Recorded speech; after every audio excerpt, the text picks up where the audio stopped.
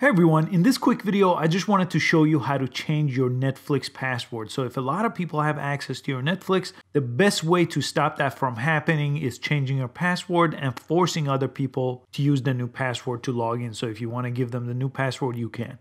So in order to change your password, the best and easiest way is to use a browser.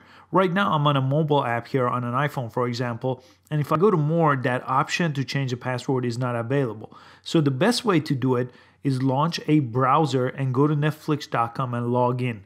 On a browser, every device will look the same. So even if you're on a computer, you'll see these three lines on the top right. On a mobile device, you'll see it on the top left.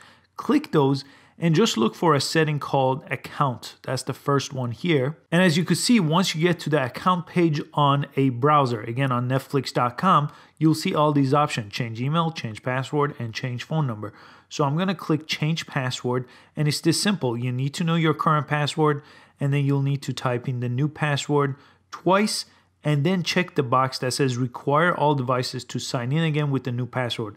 I recommend you do that so you force other people that have this password to do the same. And it's that simple to change your password on Netflix. Again, go to netflix.com, log into your account, and then go to the account option with the three lines. And then you'll get to this page where you could change your password or email and your phone number. I hope you found this useful. Please give this video a thumbs up and subscribe to the channel for daily tech videos, and I'll catch you on the next one. Thanks for watching.